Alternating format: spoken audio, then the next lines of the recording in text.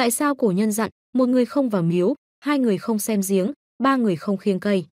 Một người không vào miếu, hai người không xem giếng, ba người không khiêng cây, lời nhắc nhở của cổ nhân tưởng chừng đơn giản, nhưng ẩn chứa sau đó là đạo lý sâu sắc và nhiều thông tin hữu ích mà ta có thể áp dụng ở thời đại hiện nay. Nói một cách đơn giản hơn, đó chính là lời cổ nhân dạy về cách đề phòng tiểu nhân.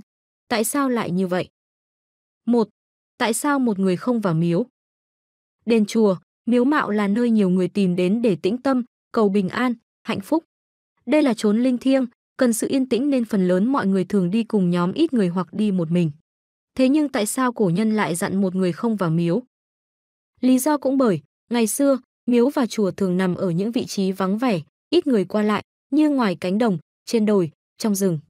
Vậy nên nếu đi một mình đến nơi này thì có thể gặp nguy hiểm, trên đường đi không may gặp phải người có ý đồ xấu.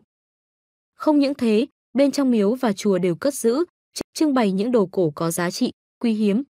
Nếu đến đó một mình, rất dễ bị nghi là ăn trộm hoặc chẳng may ở đó mất đồ thì mình lại là người bị nghi ngờ, không có ai làm chứng cho.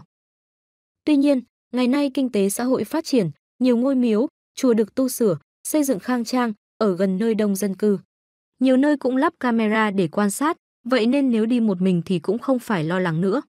Nhiều người vẫn chọn cách đi một mình để cảm thấy thoải mái và tập trung làm lễ hơn. 2. Tại sao hai người không xem giếng? Giếng cổ ngày xưa có thành rất thấp, miệng giếng nhỏ, không để ý là có thể sẩy chân, rất nguy hiểm. Nếu ra giếng chỉ để chơi thì tốt nhất là không nên dù là đi hai người hay đi nhiều người. Cổ nhân căn dặn hai người không xem giếng cũng bởi, nếu bạn đi đến đó cùng một người không ưa mình, có tâm địa xấu xa thì nhân lúc bạn không để ý, họ sẽ đẩy bạn xuống giếng. Khi đó sẽ chẳng ai biết mà cứu được, lành ít dữ nhiều. Coi nhan dày ve cách nhìn người.